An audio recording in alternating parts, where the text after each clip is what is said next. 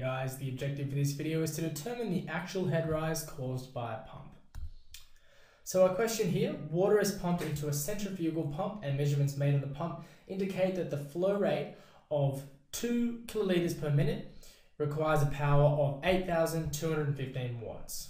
For a pump efficiency of 76%, what is the actual head rise of the water being pumped? So we've got our equation as determined in the last video for overall efficiency.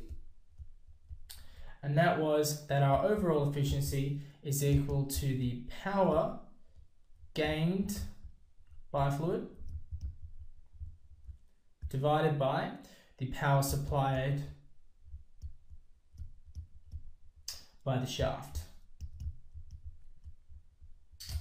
So that's equal to power gained by the fluid divided by the power given to the shaft, which the power given by the fluid we know is equal to the unit weight multiplied by our flow rate multiplied by our actual head rise, HA, so that's divided by the power given to the shaft.